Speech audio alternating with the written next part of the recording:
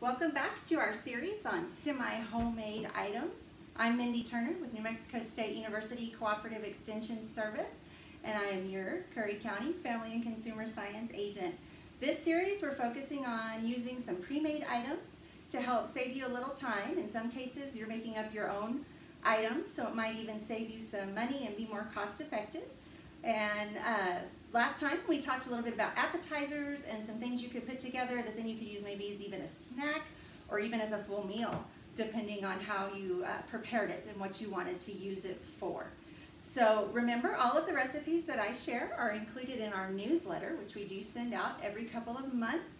If you'd like to be on that list to receive a newsletter, you can go to our website, curryextension.nmsu.edu. There'll be a place under Family Health and Wellness where you can sign up to receive it. You can choose if you'd like to get it by email or if you'd like to receive it hard copy in the mail.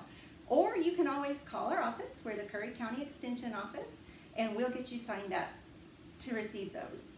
So let's get right started tonight. We're going to talk a little bit about main dishes. Some things you can put together quickly that you can bring in so that you can feed your family when you're in a hurry. Just kind of having a little plan ahead of time by using things that are already prepared part way for you. Now, we talked a lot last time. You got to read the labels and consider the nutrition of what you're putting together. So sometimes pre-packaged things are going to be a little higher in sodium. So consider if you're putting together 2 or 3 pre-packaged items, you want to be sure that you're looking for those low sodium items to use and put together, and you're not going to want to add additional salt in the parts that you're actually making yourself. So I have just a few things to share with you related to main dishes, things that are simple to put together. What I really like about using partially pre-made items when you get ready to put your dinner together is you have a lot of control over the size of it. If you're feeding just 1 or 2 people, you don't need to make a full casserole of something unless it's something that's going to freeze well or that you want to eat it all week long. If you're feeding a large family, you may need 2 dishes this size to get everybody fed and full before they leave the table. I'm feeding growing boys, and so it seems like no matter what I fix, there's never enough of it. So I totally understand that. So when we talk about being able to scale what you're making to fit your family, know that I know where you're coming from. So a couple of things that I wanted to share with you, and I'm just going to show you real quick how easy they go together, and then tell you how you could finish it off baking to get that taken care of. So the first thing, cheater enchiladas. This is something that when I saw it, I thought, oh, that's a fantastic idea. It would work well in our family because what's in here, these are just simple frozen rolled tacos that you purchase in the freezer section at the store. You can get chicken, you can get beef and cheese, you can get ones that already have chili in them, depending on what kind you like. Or maybe you have a favorite restaurant or place where you pick these up, or maybe you make your own and then you have leftovers. You can put some in the freezer, pull them out, and use them in just this way. What I really like about this is that my kids are not crazy about enchiladas. It's not something they're going to want so much to eat, but my husband and I would rather have enchiladas than rolled tacos just out of the freezer. My kids love these for snack, other things. So this is an easy way. You just layer them in there. You can see I've chosen to use a smaller dish because I just want to feed a couple of people, but you could definitely use more and layer them into your larger 9 by 13 type dish. So it's pretty easy. You layer those in there, grab your enchilada sauce. I have just a red sauce here. If you make your own, if you prefer green, if you want a cream sauce, we're going to talk a little bit about how to make a cream soup. You could do any of those things because you're just going to pour it into the dish right on top of your tacos. A little cheese, okay, and if you guys have watched, you know I typically have Colby Jack. It gives it a nice variegated color, and it's just something I prefer, but you could have any kind of cheese that you like, some grated cheese to throw on top of that. Pop it in the oven, 350, 10 to 15 minutes. The other great thing about this is you could also microwave it. Your tacos are not going to be quite as crispy. They're going to be a little softer if you do it that way, but definitely if you're in a hurry, if you need something quick, something that you can throw together and have it be a little something extra with that semi-homemade part to it than just throwing something in the microwave. Okay, so this one, and I did make a big dish of this one today so that I could give you a better perspective. This is a meatball sub casserole. Super easy, super filling, something that would be great as things open back up related to COVID and we start having more family gatherings and group gatherings, church potlucks, things like that would be an excellent dish to take along for that. And it's made with French bread, just plain old French bread. This is a loaf I bought at the store, already sliced and everything for me. So again, when time is short, something simple to pull together. And then I cheated even a step further in putting this one together in that I used already pre-made garlic toast. So what you're gonna wanna do, whether you're using the regular bread, if you're using it, you're gonna wanna butter it, add a little garlic. Most people will add garlic salt if they're making garlic toast, but you don't have to. You can just use a little garlic powder or some Italian seasoning. Throw that on there. Stick them in the oven, broil them for just a minute, get them toasty. Because you're gonna want your bottom layer to be toasted. It's gonna help keep that bread from getting soggy from the rest of what we're gonna put in here. So you get them toasted, and you can see I just layered those across the bottom, toasted side up.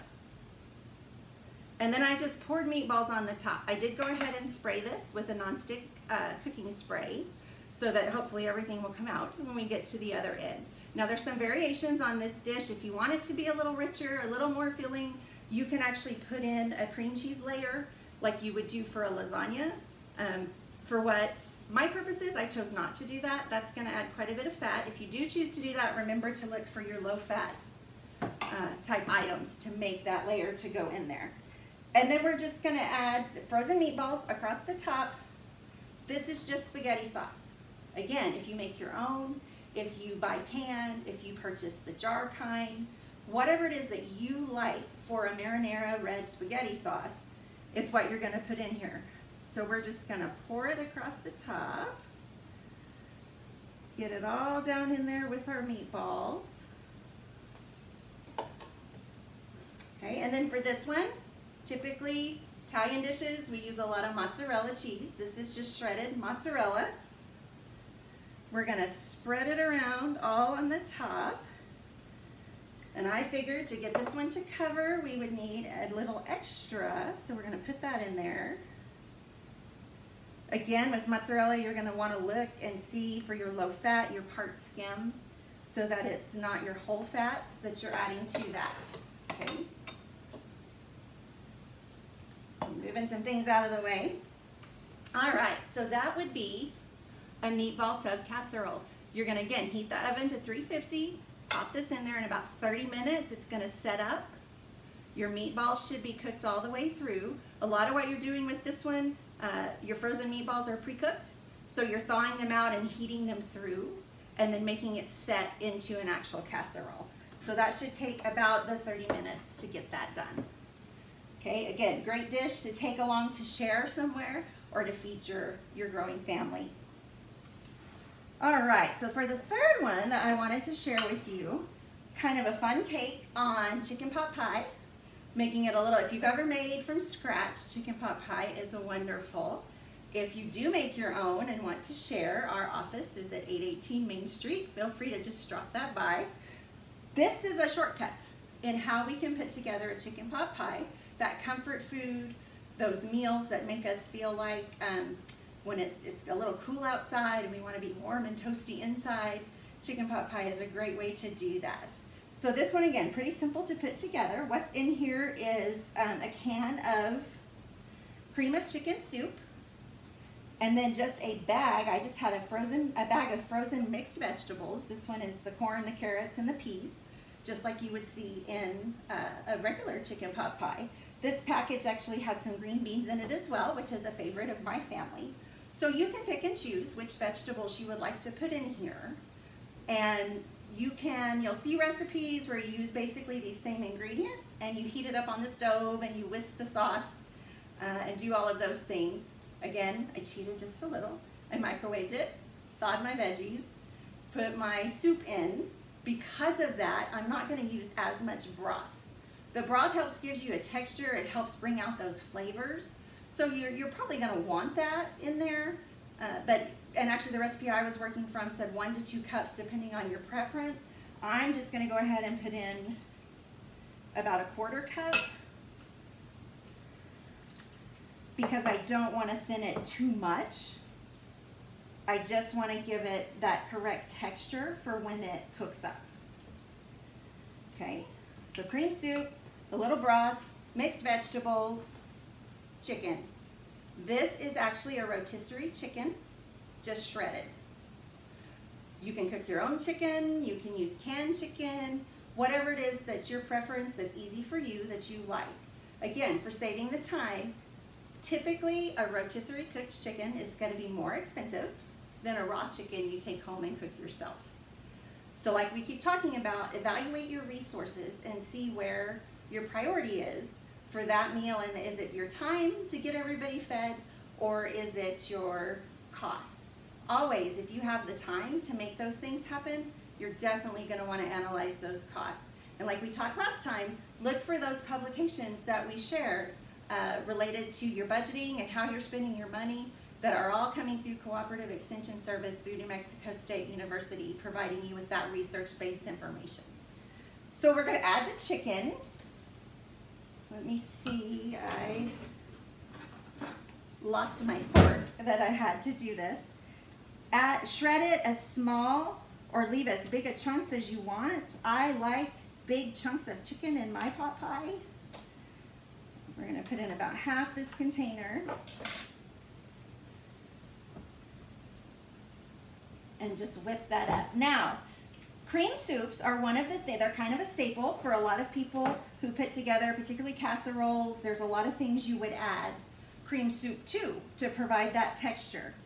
If you are not a fan of the different types, or if you know that because of the fat content or the sodium content, you can make your own cream soup to fit with basically building these types of recipes. And all you need is a little butter, a little flour, some milk, and a little broth. Typically chicken broth, but it could be a vegetable broth or something else if that's really what you prefer. So you can find that recipe in the newsletter as well. We're not going to prepare that one today. All right, so once this is all mixed up, kind of gelled together, feels like it's setting with the consistency we want. Again, I sprayed this pan with some nonstick cooking spray, and I'm just going to layer in the pot pie piece, you know, and look how pretty it is. The colors are just beautiful. Okay, so simple enough, right? Of course, the part that we all find to be difficult with our pot pie is typically the crust. Why we end up purchasing a completely pre-made chicken pot pie, so we don't have to mess with making the crust. So what we're going to put for our crust on this chicken pot pie are canned biscuits. And I know you're thinking those look a little weird. That's because they're pre-baked. We put them in the oven, baked them for half the time that it says on the can. Now if you choose to use frozen biscuits, again, if you make homemade biscuits and you want to have them already rolled out and cut, pre-bake them for about half the time, they'll start to puff up. Then we're going to put them into our pan. Now what we want to do is we want to flip them. So the way we had them cooking on the pan for pre-bake, we want to put them the opposite way, upside down, in our pan. Okay, that's going to ensure, because you can, when you touch them, you'll see that the top side has already started to crisp a little, and the bottom side is still pretty doughy. So we want to get that even baking by putting them in that way. So once you get that layered in there, okay, so no chopping, all of that just went in straight into our pan, and you're going to cook this one at 400, and it should only take about 10 minutes. Okay, it's going to get all that set together. It's going to brown your biscuits. You want to make sure your biscuits don't burn, and that's going to make you a semi-homemade chicken pot pie. So now you have cheater enchiladas, you have a meatball sub casserole, and you have a chicken pot pie, all of which you can make for an easy weeknight dinner, something that you can make obviously to take if you have a sick friend, someone you want to take something over that's easy for them to just pop in the oven and have. Then these are great avenues to do that. Again, I'm Mindy Turner with the Cooperative Extension Service here in Curry County. Please check out our website, curryextension.nmsu.edu. There's a place in there where you can enter a question. If you have a question about anything related to family health and wellness, we'll be happy to get back with you on that and provide you some resources through the university that will hopefully provide you the education and answer to the questions that you need. You can also call our office to get answers to those questions. We are open now, but we are at 50% staffing due to COVID. So if you would like to come by and visit with us, just call and make an appointment so we can make sure the person you need to speak with is in the office at the time. Thank you very much. Next time, we're going to be talking about some side dishes that might go with one of these casseroles or some other wonderful thing that you're preparing for dinner. So tune back here to see us. Thank you and have a good night.